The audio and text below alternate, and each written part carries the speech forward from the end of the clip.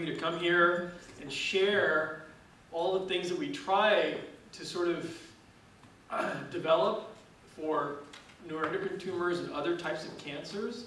And sort of, you know, it's something you never know what developments and how they play out in life. And so, you know, we try to bring in the best practices from around the world and see which one of those will, you know, will sort of stick in neuroendocrine tumors. So you know, we as a group have treated so many of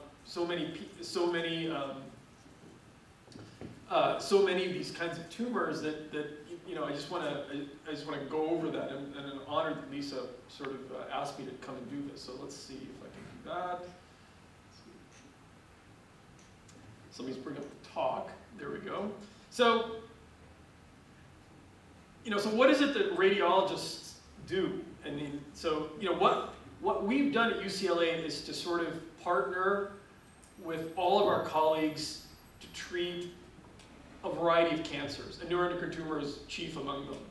So basically, we as radiologists use our skills on the imaging side, because all of the tumors and all the cancers rely basically on imaging. So that's the most important thing. Can we see the tumor? Can we see exactly where it is? Can we see how active it is?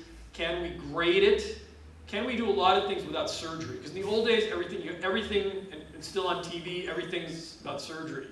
You know, ER, everything, everybody just talks about surgery. But we want to not do surgery. We want to have you live your lives, have us facilitate that, live your lives in a, as best you can, and us be a partner in that, and not alter your lives. And that's my goal, is to minimize the impact in anybody's life, and when we need to, partner with you to treat the tumor. The first among that is to see the tumor well, understand it well, have all the information ahead of us, and then walk with you as it progresses. Because the tumor is going to behave as it's going to behave based on its DNA and its RNA and all of the mutations that occur in it. So for us, we want to try to capture that on the imaging, on the other studies that are out there, and then go beyond that to treat them with the different tools that we have, different hammers for different kinds of nails. So I'm a part of the Dumont UCLA Liver Cancer Center, which encompasses all sorts of cancers, primary liver cancers, and then neuroendocrine metastasis. So this is a multidisciplinary team. We can't do it alone. We have to learn from each other. We continue to learn. I'm the first to admit I know very little, and I want to say that because, you know, without an open mind, you start getting arrogant, you start getting set in your ways, and I don't really want that. I don't want that. I try to tell myself you don't know everything, try to learn, try to go to meetings, every meeting that I can go, everything that I can read, I try to do that to sort of see what else can we do, because that's always what I ask. What can we do better than what we have been doing? And in everything that we do, that's the fundamental question. We're not that good, how can we be better? So liver surgery, of course, is the model, but I think there's only 20% of patients that are eligible for surgery in this disease, and a lot of diseases. So neuroendocrine tumors, 20% of patients, maybe 30% are eligible for surgery. Then we look for the liver hepatologists, liver doctors, oncologists, the cancer doctors, us as specialized radiologists. So radiologists are, generally do imaging, they look at your x-rays, CAT scans, MRIs, ultrasounds and things. And then radiation oncologists treat cancers with radiation. They're two separate specialties. And there used to be one specialty up until about 40 years ago, but there are two separate specialties. And then also liver pathologists.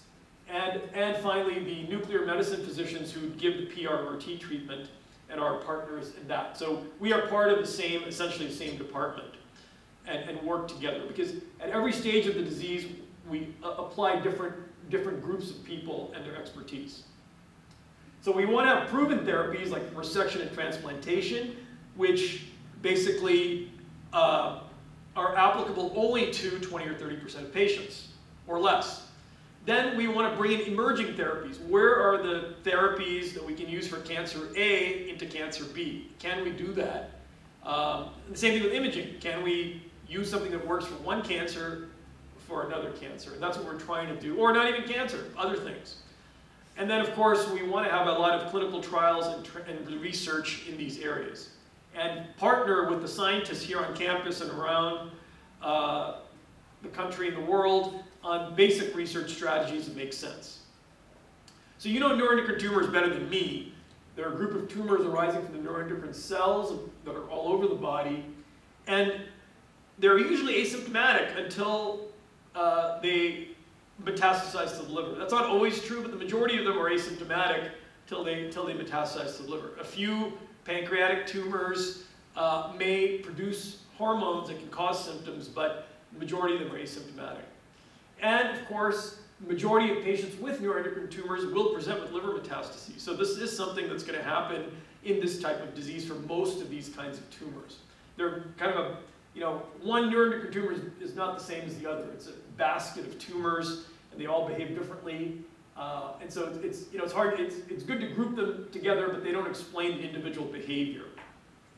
And in general, surgical resection or surgery in general in the liver is best for small and localized liver tumors. But again, like I said, over and over again, 20 to 30% of patients are eligible for surgery.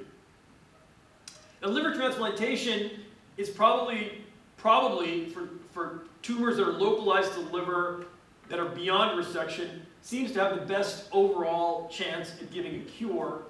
But we don't know what happens afterwards. Like, you know, will the cells metastasize elsewhere, outside the liver? We don't know that. But for now, I think that's considered, if you can have it, probably the best chance at a complete cure for the disease, in as much as in a small group of patients. Again, less than 20% of patients.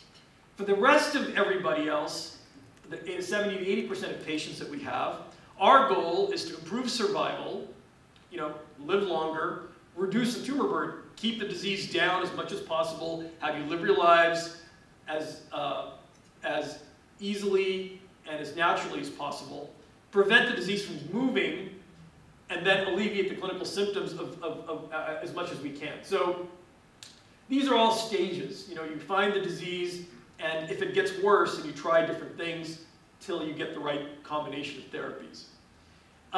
The funny thing is the annual incidence of neuroendocrine tumors in general has increased 6-fold.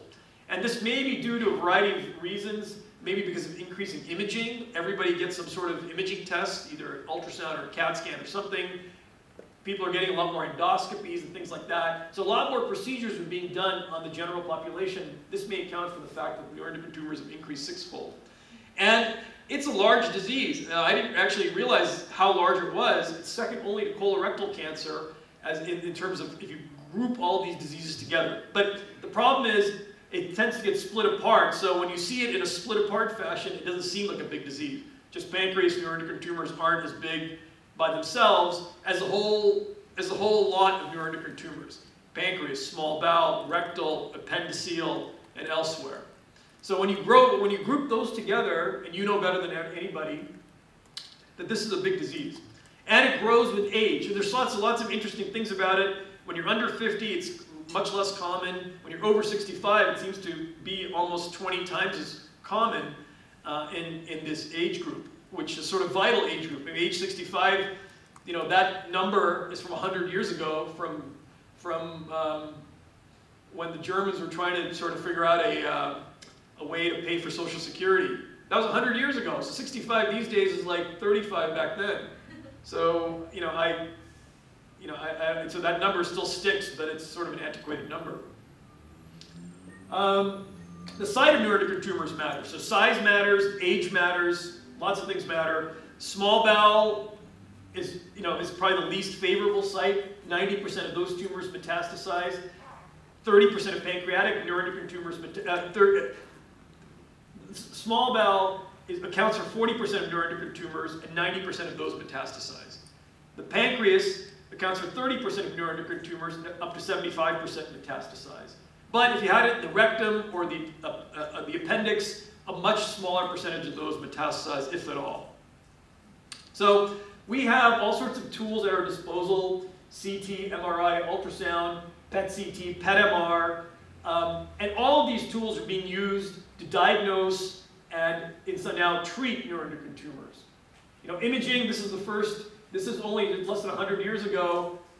This is Mrs. Rankin's ring finger. That's the first recorded medical images.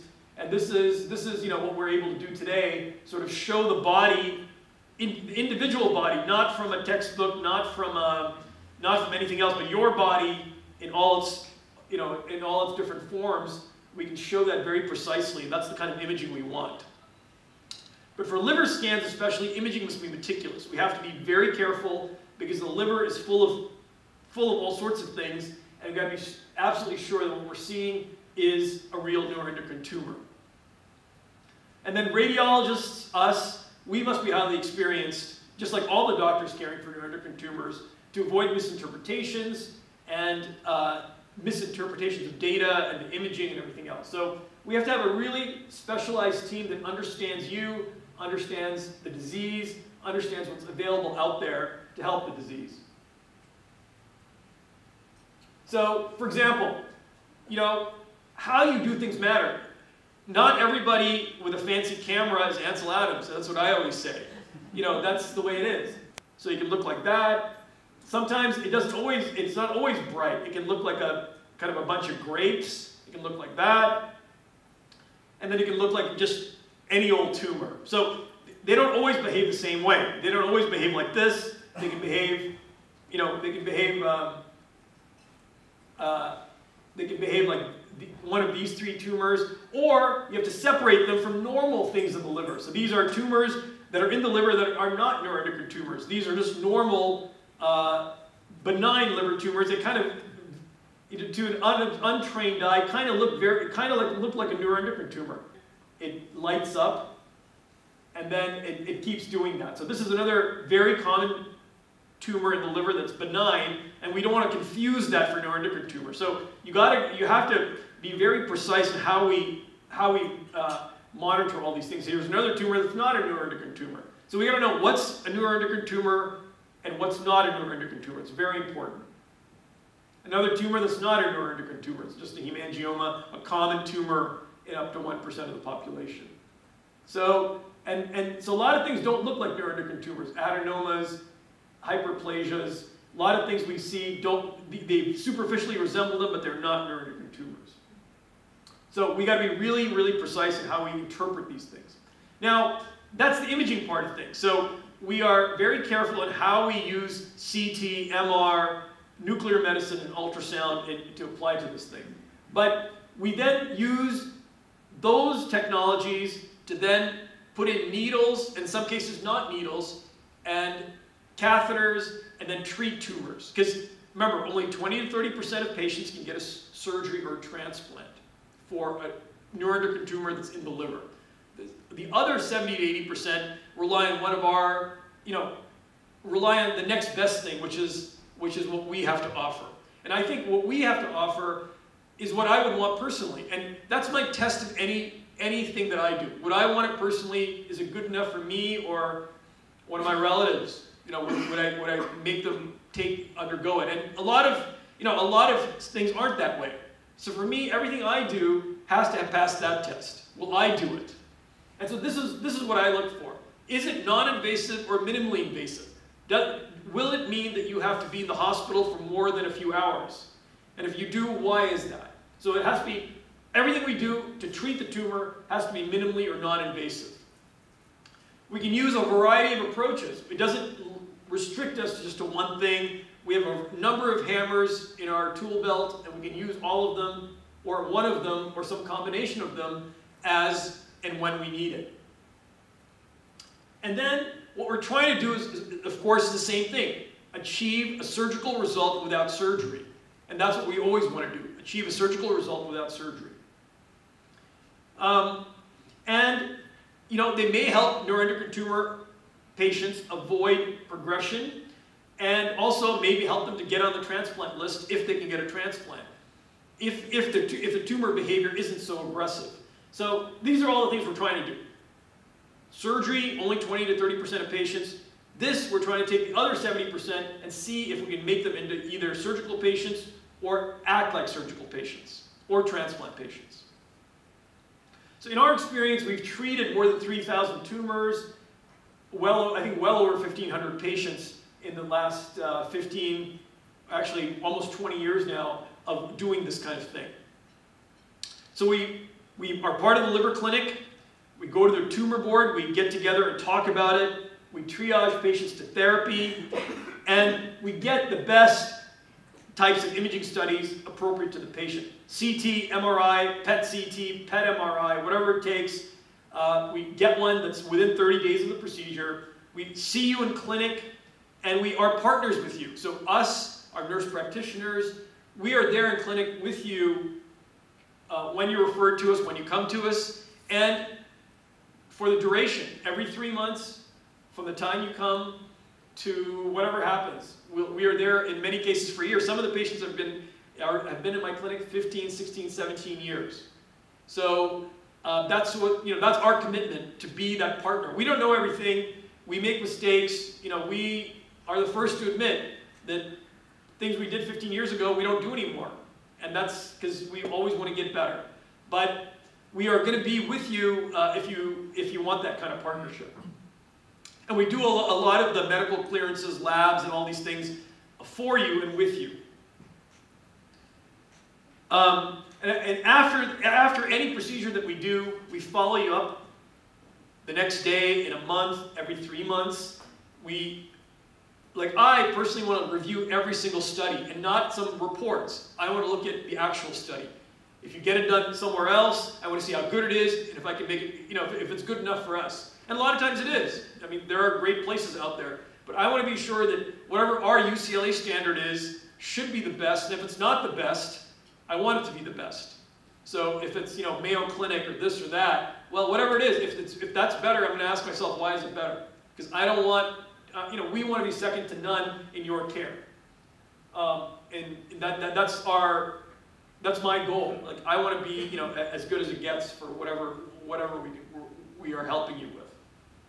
And I want to personally review everything. So our nurse practitioner, we work with them very closely, but at the end of the day, it's me and my, my sort of sense of duty on the line. And I want to be sure that I'm looking at your scan today and every scan back to the last 15 years, or every scan that comes up, and talk to whoever it is that does something else. So that's what we do at our clinic in this UCLA group, is this kind of commitment. And very few other practices are set up this way. So this is our multidisciplinary collaboration to commit to, if not knowing everything, trying to know as much as we can.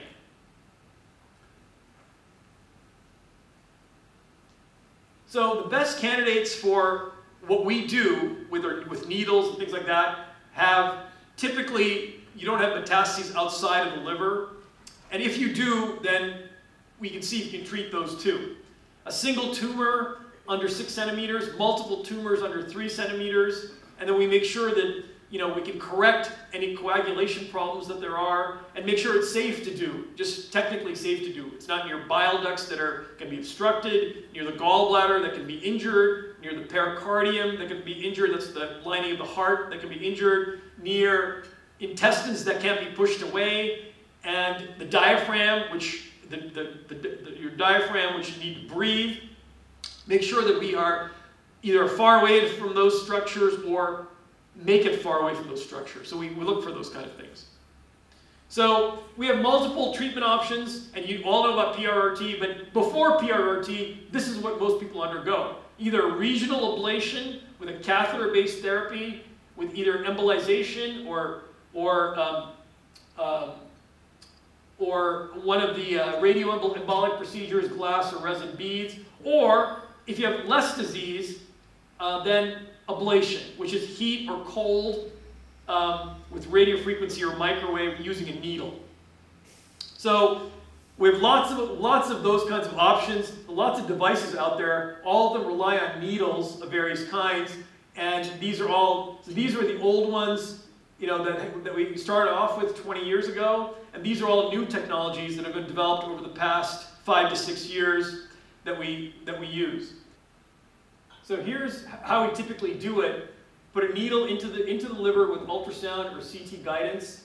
and then use heat to just destroy the tumor and a margin around the tumor. And this usually takes anywhere from 5 to 10 minutes to do this, depending on the size of the tumor. And what we then do is make sure that we are ablating all around this. So this is the tumor that's destroyed by heat. It gets up to 100 degrees Celsius or 212 degrees Fahrenheit all around. And we treat a margin around the liver, and then the only drawback to it is that big blood vessels like this can limit how much we do. So this kind of procedure takes half a day, and patients typically go home the same day. So if you're lucky enough to have a single tumor or a few tumors, this is the right strategy because we can eradicate it without too many problems. Let me see if this works. Radio frequency and microwave.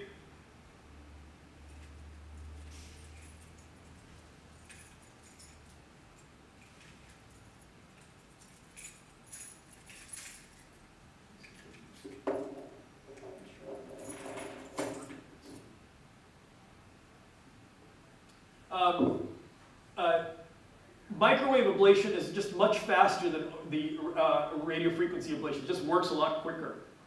And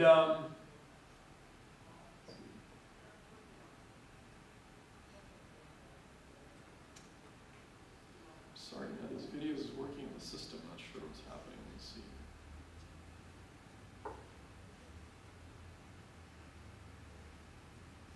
Let's play it off of here.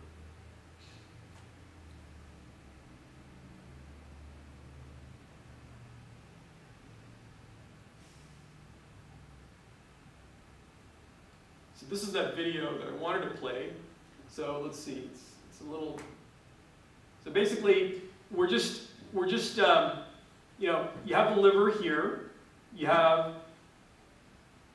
We go using CT and ultrasound, find a tumor, put it in, and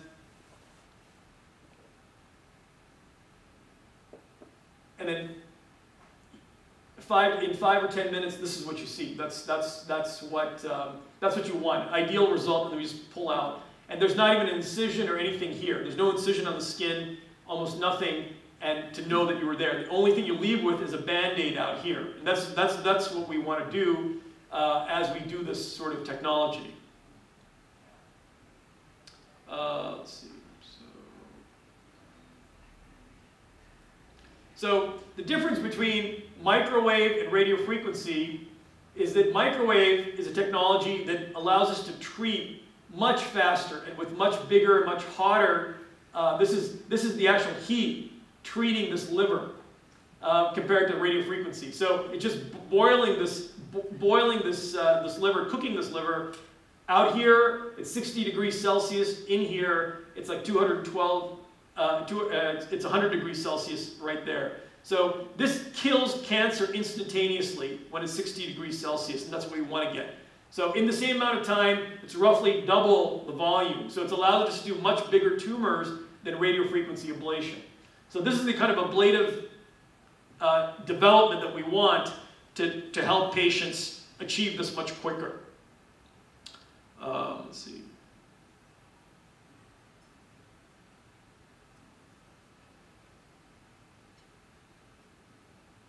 We could use other things.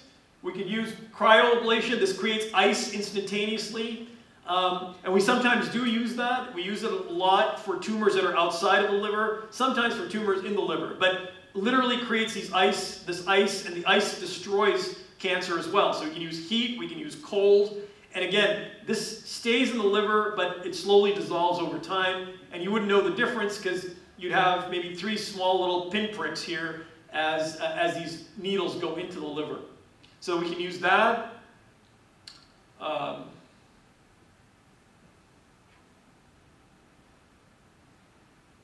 The other technologies we can use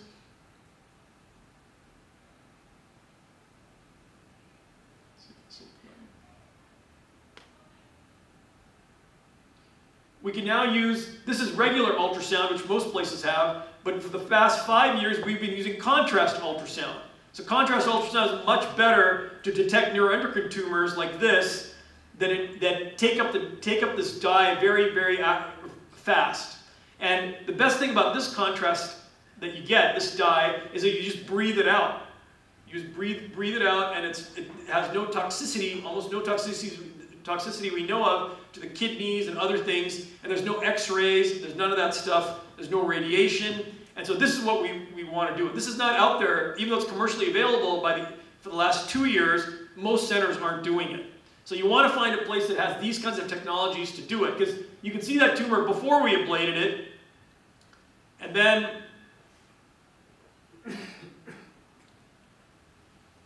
after we ablate it, we put a needle into it, heat it, and the same tumor now is dark. You can see how dark it is. It's not taking up the dye, and you can see a nice margin around it. That's what you want to do. Just go in there very precisely and put a needle in it, treat it, and get out of there. And then keep following it up. And hopefully there's no downtime. I mean, some people have gone back to work the next day. Some people are back on their feet the same night. So this is the kind of thing we want. And to do it and to see it real precisely without any other side effects and toxicities, and that's what we always want to do. So let me go back to the talk. So this is electroporation. Some people have asked about this. This is another technology that uses two needles, and it uses basically, let's see if I can get this.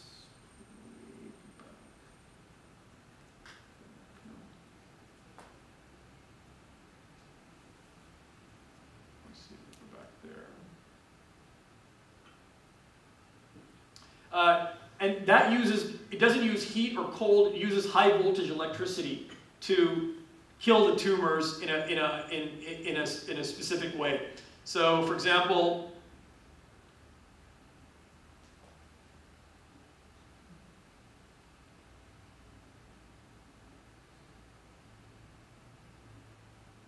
when we do it, these are the needles. I don't know if you can see it all that well. It doesn't seem to be playing. That's weird.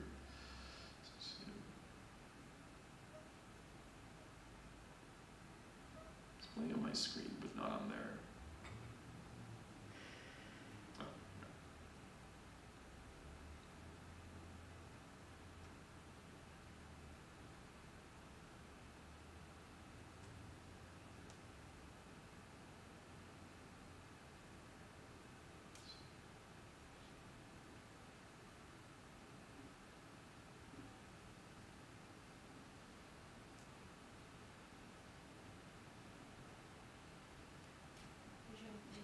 I'm just going to end that for a second.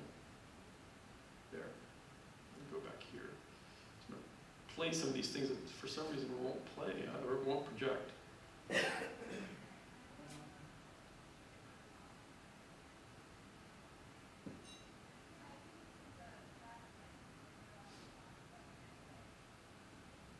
So this is how electroporation works. Those are the two needles. And as you get these high voltage DC currents, they're giving off these voltages simultaneously, and whatever's here, all of the tissue in here, the cell wall breaks down, and basically the tumor gets destroyed. And so that's electroporation. It's another technology, and very effective, but not necessarily more effective than anything else. And when we do electroporation, the good thing is the tissue that's dead is dead. And there's a very precise margin between what's dead and what's live. So that's good. When you do heat or cold, there's always a transition point here. And so this is a little bit better than that because there's no transition. There's no zone here that has live and dead cells. So this works really nicely. It's a little cumbersome, but it works pretty nicely. But again, we don't use it all that much because we don't need to. We just find ways around it. because it's much quicker to use the heat or cold with microwave or cryoablation. And you can see this is what a liver looks like, and you get a very precise zone of ablation. Chemoembolization is a technique where we put a catheter in the groin, go up the aorta, find the artery to the liver, and then deliver chemotherapy and beads that block up these blood vessels. Because we know that most neuroendocrine tumors get all of the blood supply comes from the artery and not the vein. So when it comes from the artery, we can plug up the arteries here and cause the tumor to starve. And it starves it of blood supply, oxygen that it needs, and kills it that way. So there's lots of ways to do it. There's lots of different little ways to put beads in there to basically plug up these vessels. You're plugging it up and killing the tumor. And what you see is a big tumor like this. You just use, there's a catheter in here. Catheter that goes, you put it into the hepatic artery, and when you give the dye, you'll see all of this tumor, and you want to individually kill all these little vessels that are in there. And as you do that, you'll kill the tumor. And it's a very effective strategy for some kinds of tumors, especially neuroendocrine tumors. And at the end of it, you'll see that when the tumor is well treated, the whole thing turns kind of white like this. And so that is hepatic chemoembolization. And that's a very effective technique for more advanced level of tumor compared to ablation. So bigger tumors, more tumors, tumors that are on both sides.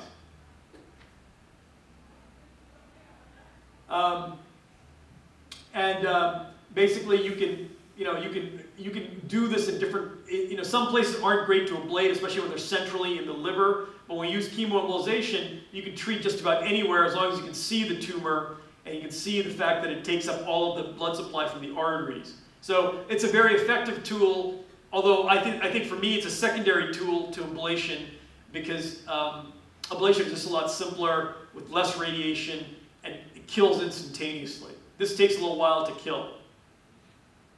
The next hammer that we have is radioembolization with Y90. So this is a beta-emitting radioactive source, and we have small spheres that are impregnated with this Y90 through a small incision in the groin. We have two different kinds, Therasphere and Cersphere, and they're both used off-label for neuroendocrine tumors. They're not specifically approved for neuroendocrine tumors, but one is approved for liver cancer, primary liver cancer, and the other one's approved for metastatic colon cancer. And they have different levels of radiation, but they pretty much do the same thing. So they have small beads. These are 25 micron beads. You put a little catheter into the groin, and you put it up the aorta into the liver, and you'll see the blood. Blood. Here's red blood cells in this sort of simulated diagram going through the artery. But you put the catheter in here, and you got to precisely find where you're going, and then spray the beads into the arteries. And what it does is ends up in the arteries. It's at the small arteries in the tumor, and starts emitting all this radioactivity. It starts emitting radioactivity, and when you have multiple tumors like that, the idea is these beads are kind of plugged up in the tumor, emitting the radioactivity, and what you hope is it just shrinks the tumor over time. And that's what Y90 radioembolization does. So take something like this, these tumors like this, and then turns them into sort of scar-like things that you see on the CT scans. We can use ethanol sometimes for liver cancers. We can't really use that for neuroendocrine tumors, but we can use all of these other things for neuroendocrine tumors. So we can use lots of different ways to guide ablation, ultrasound, CT, ultrasound and CT, which we do, and then MRI. And then we just go right through the skin. We can use that surgically, but we prefer not to go surgically if we can avoid it. And then we can also do it while a patient is getting surgery. We can go in there and clean up the other tumors with these kinds of techniques. So this is a way we combine multiple modalities to help patients maximally.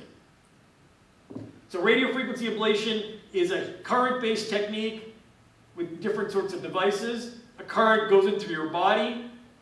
Microwave ablation is just like a microwave that you have at home. It is a wave-based technique where the waves emit, and both of them do the same thing. They stir up the water molecules and heat them.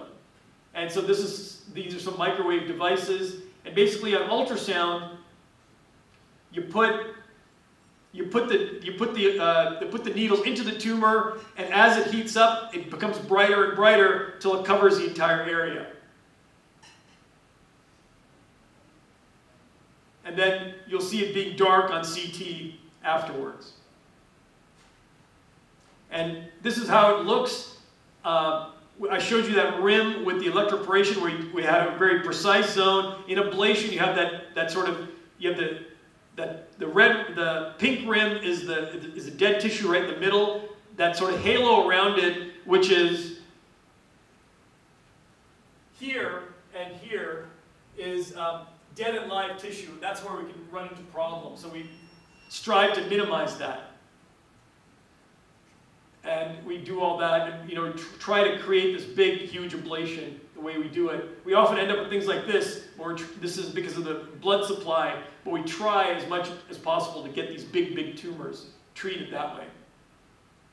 The next thing we're trying to do is use the power of the immune system. So that's ablation. Now we're trying to use the power of the immune system to treat tumors like this, which are very advanced.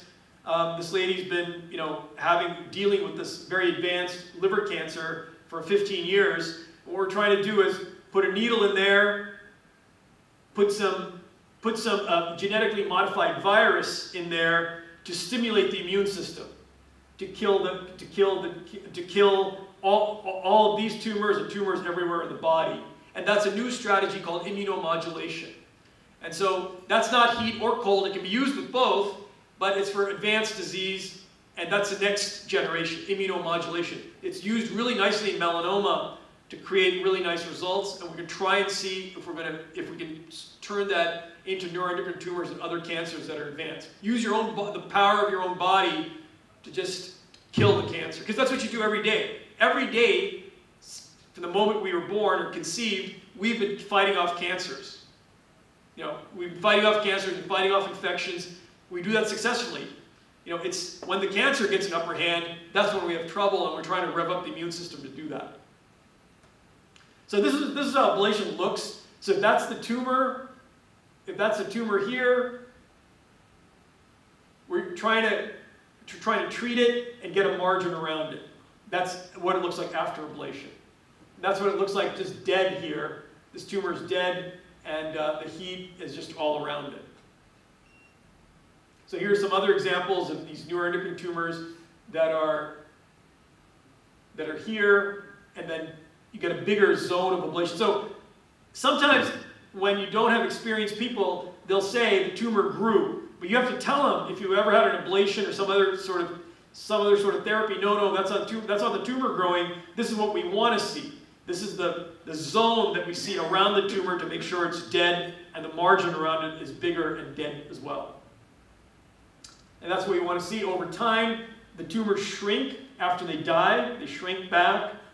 They shrink back to what we expect. And that's how we want to see you over time when the tumors shrink. And the same thing with chemoembolization. Then the tumor is there. We go in and put in the beads, and then the tumor just acts like the same thing. It's just it doesn't take up the dye, and it shrinks over time. That's what we want to see.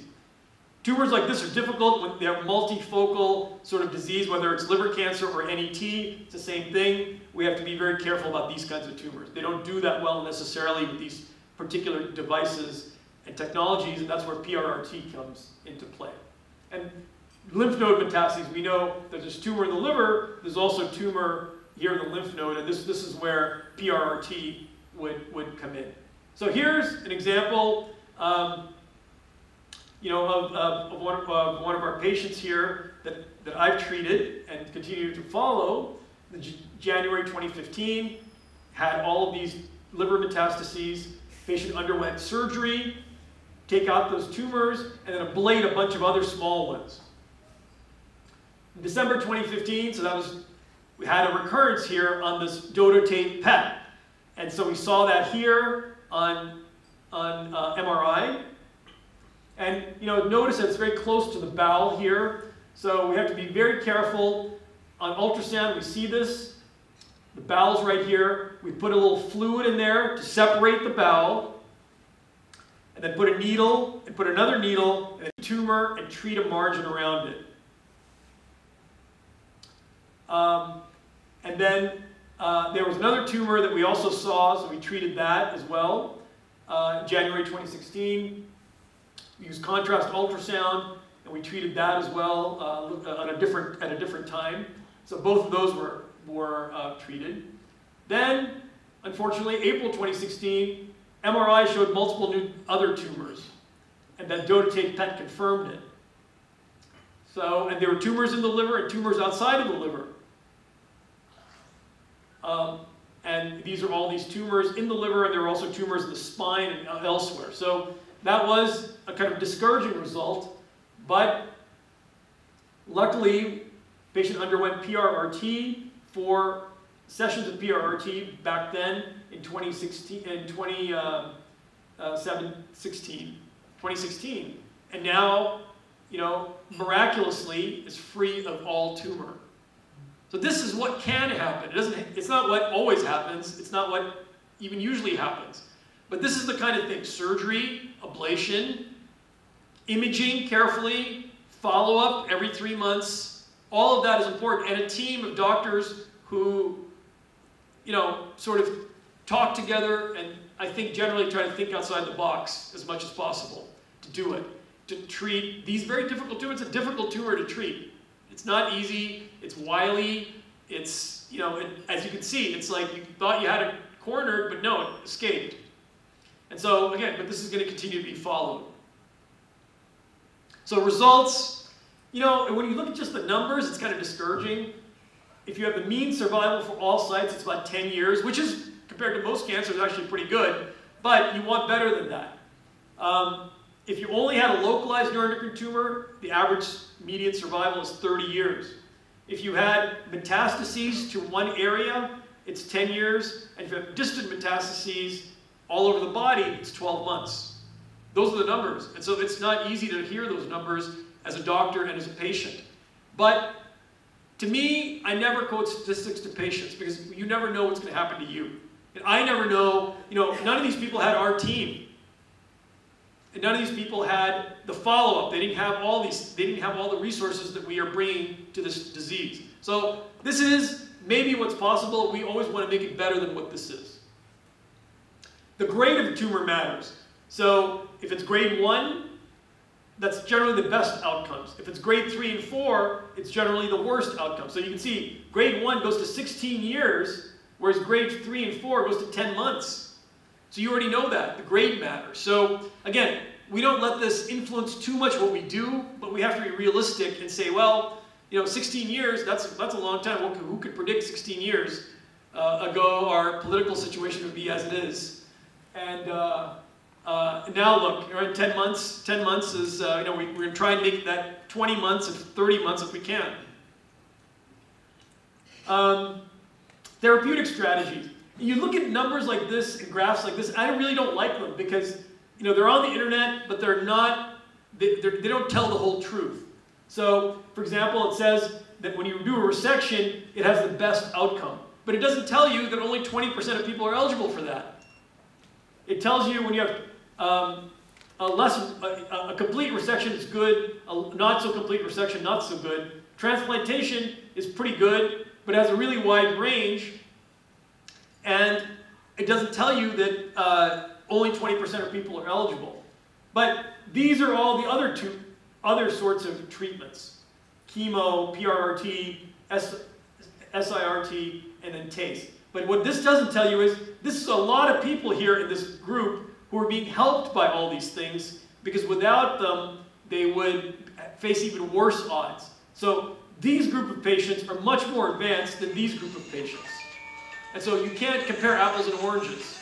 You know, you can't compare apples and oranges. And so you got to be really careful when you really read things online or what people are telling you, because, you know, you can be fooled, and I can be fooled just by looking at that, wondering, wow, why doesn't everybody just get liver surgery? Well, they can't.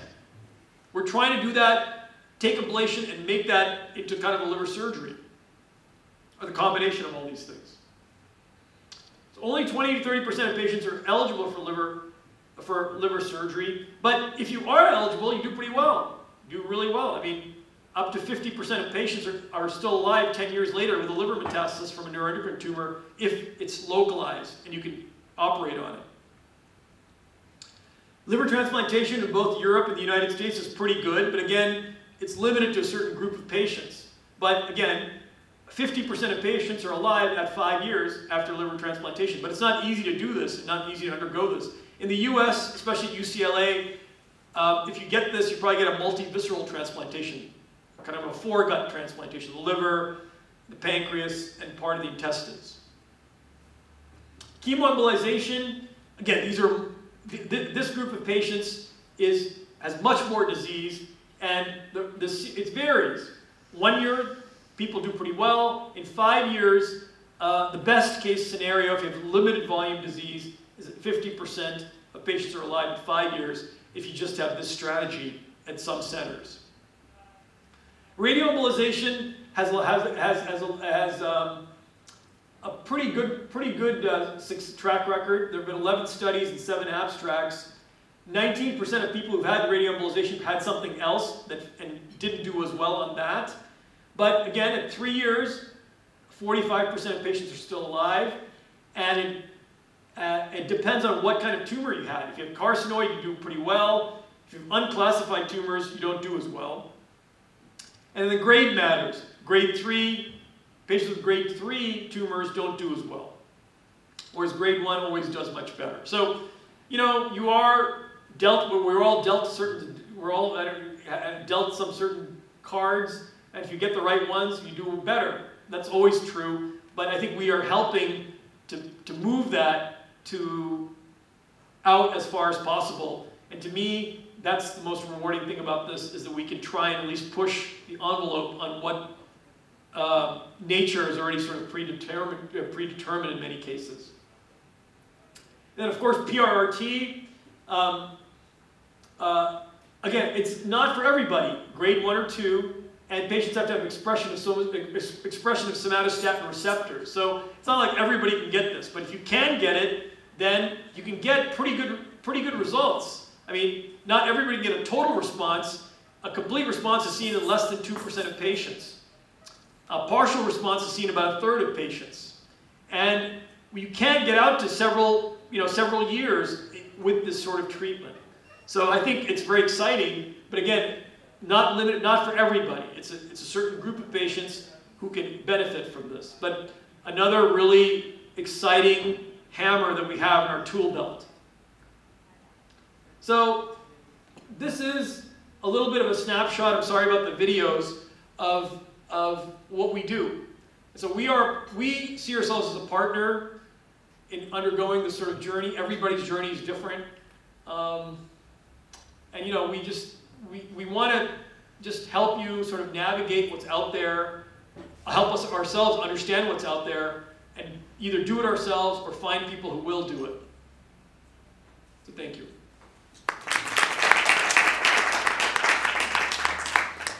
So we have a few questions that's come up on Slido already. Thank you, Dr. Raman, for a very thorough talk. And thank you for explaining all the different hammers for the nails. We all want as many hammers as possible to kill those cells. So yeah. So I guess a basic question for us as patients and on this side of things, since we're not radiologists and we're not the ones that determine it, how do we know that these the images we're getting are these best images? How do we find the radiologists and the team in the centers that can know NETs and be able to care for this? Well, I would say that, you know, I think this is where NETs itself can come in. I think some other disease groups partner with institutions to have a database of sites that they refer in their community. So I think that's something that NETS itself could do as an organization. Not necessarily say that, hey, you know, I think identify teams such as ourselves around the country, around the state, in the cities, to say these people have, you know, expressed interest in working with NETS patients, in NETS itself, NET tumors themselves, and create a database. I think that's something that this organization like this can do. And then, and you know, that can blossom into something. They can invite these people to meetings and have a group of people who are dedicating part of their careers or all of their careers to this disease. So I think, I can't tell you how you as an individual can do it, but I would say that you want to find people and places that have the infrastructure. Because it's not something you treat at your local doctor, it's just not. It's not that kind of disease. It's just too complicated even for us to deal with. So you have to find places that have this infrastructure that can cope with it. Another question, thank you for mentioning that whole zone of ablation, that dead tissue that happens, and I think that that's actually a really good point, because as we've found in our images, a lot of people don't know how to read that tissue, and it looks like tumor. So can you speak on that a little bit, how we know that these are being read right, or how this can be approached? Yeah, I mean, I think it's the same answer. So where you go for, so you think of, you have a very special disease, and everybody who deals with it has to be special. I would think of it like that. That's how I think of it. You know, will I want, you know, a general, look, I mean, most of the doctors out there are good people, they're good general doctors, but once you get into this kind of thing, this is like the weeds, and you have no idea what's in there. So I would say that everybody who deals with your care, in every facet of it, should know something about, be subspecialized in that area. And so if they're not, then you ask yourself, well, why am I going here? So you take control of all that. I want to go to Center X that has, you're educating yourselves. That's the great thing about this thing, this whole organization and organizations like this. You're educating yourselves, you're educating each other. So as you do that with these meetings and everything you have, all the resources you have, you want to develop an ecosystem where people who are known are there around the country. So you want to know the right pathologists, the right radiologists, the right interventional radiologists, the right nuclear medicine physicians. And they're, luckily or unluckily, there are not that many of them in the country. So that's, I guess, unlucky for some and lucky for others. So it's not like it's a huge list of people. There are only few. So I think if we can work together to bring each other up to speed, then I think that'll be the best thing. Like, have a patient, they access the resources, say, here are the doctors in my area or close to me, here are all of them, and this is where I want to have my care, or I get a second opinion from these people about my care. Okay, I can't go there, but at least I can send my stuff there and they can check. I guess along those lines, with all these hammers in the toolbox, how do we know at what point when to go for which? And now with PRT that's out, how does the sequencing work, or how's that decided? And also, can it be used for tumors outside of the liver? Yes. So how do we know? Well, to me, it's the order of my talk. If you can get surgery, get surgery. That's number one, because that is tried and true. If you can't get surgery, ablation is next. Because that's simple, it's like surgery, it achieves similar outcomes, and you can do it over and over again, and it's an outpatient procedure. If that doesn't work, your disease is more advanced, think about the regional approaches, like TACE or Y90, those things. And then for those, you have to go to people who are experienced in those, both ablation and that. So that's one step up. It's, TACE and Y90 is more disease, but it's all in the liver, all in the liver. Ablation can be used outside the liver too, depending on where it is. It can be used in the lung, it can be used in the bone, it can be used in soft tissue, it can be used all over. We're ablating things everywhere. The heat, the cold, we're using, I didn't even talk about ultrasound, we're using ultrasound to treat tumors, not just to image them. So ablation, then surgery if possible, then ablation, then embolization. And PRRT is for exactly widespread disease either in the liver or outside the liver. And that's where you don't want to start with PRRT. It doesn't make a lot of sense. Yeah. You don't want to, because it does have toxicity. It's not like it has side effects. It can have radiation issues and things like that. So that's the biggest hammer we have, and that's when the disease gets to a point where, first of all, you have to have the right kind of tumor. You have to have a somatostatin expressing tumor. You have to have grade 1 or 2. Whereas for ablation and embolization and all those things, even when they're not that, we can try and use it to help people, knowing that it won't work as well, but it'll probably work to some degree. So I think PRRT is, to me, almost like the last resort. You've done all these things, and then you go to PRRT. And I guess one last question. Can you speak a little bit to the patient's experience, especially after ablation, and what they might feel and go through, like the fevers and the pain? So ablation is totally variable. If you ablate a lot of tissue, the dead tissue can cause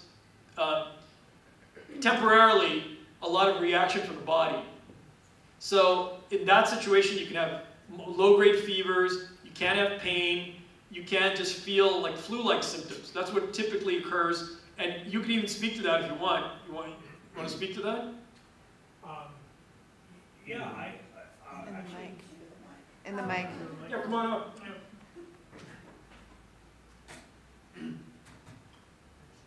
Yeah, it's kind of funny because actually when I had RFA from Dr. Raman, actually, immediately afterward, I felt fine. And I think the next day we went to a Christmas party, and I was like, oh, I feel fine.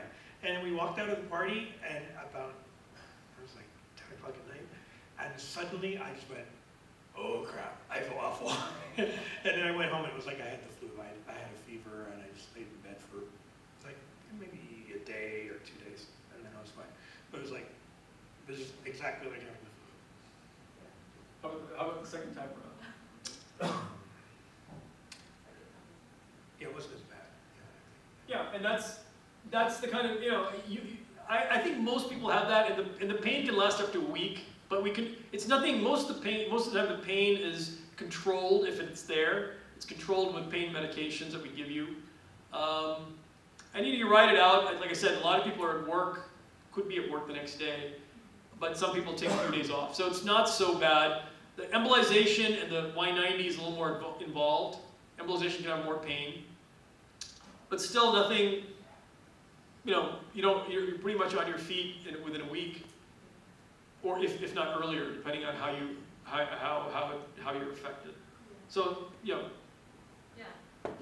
I remember one thing you told us was, it depends how much tumor, how many tumors, how large they are, it's how many cells are dying, right? So unfortunately he got a page from us at midnight when his fever reached like 101.5, but Dr. Raman was kind enough to call us back and say, it's gonna be okay.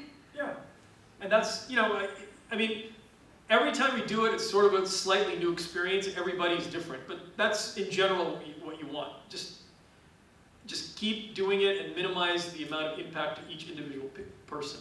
It's a lot better than surgery. Okay, that's right. Right, and again, the key test for me is would I want it, and I would say yes, because that satisfies all those things. Any questions from the audience? So just a reminder that if it's a more personal question, we're going to turn the cameras off, but if it's more general, then we can keep asking. Just a reminder. And if we could repeat the question in the mic. Sure. Thank you. Okay, yes. I have a general question. Yes. It says that the median PFS for PRRT therapy might be somewhere in the 36 or maximum 40 months range. what about consideration of another round of PRRT after that time? We didn't talk about Could that. you repeat the question too, please? Yeah, so the question was, it was said that the median survival after PRRT was 36 to 40 months. What about another round? And I'm not sure about that, because when you do PRRT, it's 4 cycles up to 4 cycles, or 4 cycles every 8 to 9 weeks apart. So I'm not sure if we can do it. I'm not sure if we can do that again and repeat that. It's possible, I guess, but maybe Lisa knows. Well, everything's kind of pending right now, right, with insurance and other issues. So I know Excel Diagnostics, if you're stable for 6 months or more, they'll do 2 more rounds. In Europe, they have their own protocols. So it all depends where you're getting it. There's not necessarily a limit to how many they're doing, but it's all individually based and also depending on your numbers and your blood counts and everything. Yeah, because if 3 years go by and you're stable, but then it starts progressing again, why not have another 4 sessions of PRRT after that? Yeah, I mean, I think, of course, technically it's possible. I just don't know. You can only have a certain dose of radiation. That's the thing. And before things. So I'm not sure about that part of it. It's good question on that on May 19th. Can you ask what that question is? Oh, what about repeating PRRT again after you said a few years? Well, if you have a PFS, progression-free survival, after 3 years, say, Yeah. and then it starts to progress slowly, Yeah. again, why not go in for another 4 sessions? Yes. Why not go in for another session Right. after 4 years if it progresses? And I think technically it's definitely possible. Theoretically, I'm not sure if there's a radiation limit. Okay. One last question, and I thank you for your time. He has a full clinic. Oh, go ahead. Yes. Getting, for example, I've had some scans done, and if I wanted to do a referral for a second opinion to you all, how do I go about doing that? How would, okay, so the question is, if someone wanted to come see Dr. Raman and the UCLA radiology experts in this area, how would they go about doing that? Well, Lisa's the expert there, so she can answer. She can tell you how to do that. You just come to her clinic, or you can send the information to our clinic. Yeah, and Lisa knows how to get a hold of us. Okay. And we have. I didn't bring any of my cards or anything, No, but maybe offer a second opinion. Oh, of course, yeah. And so on. Of course, it's find me through UCLA. Yes. Great, thank you. Yeah. There was another question that came in, and I lost the question already. Where'd it go? Can you repeat the question, Brent? Sorry. Can you contrast the advantages of, for outside of the liver, microwave versus cryo, besides the speed, and whether one acts as an immunomodulator on its own or not? Yeah, so the question is, can you comment about cryo versus microwave for tumors outside the liver to see if one is more immunomodulatory? And there is theoretically more immunomodulation with cryo. It's more it tends to rev up the immune system more. But whether that translates into a real practical outcome is open for debate. Nobody's really shown that it does. People have shown that it affects a level of different immune agents, cytokines, etc. But does that mean better cancer treatment? That's hard to know. In general, if it's soft tissue or somewhere sensitive, we try to use cryo. If it's near the skin. We try not to use microwave in most areas outside the liver, except in the lung. But they can both be used. Again, it's more about the comfort of the practitioner rather than the device. Any other questions? Thank you so much, Dr. Raman, for all your time. And I know he has a full clinic, so thank you. Thank you. It's a pleasure. It's very exciting to see the level of engagement in this organization.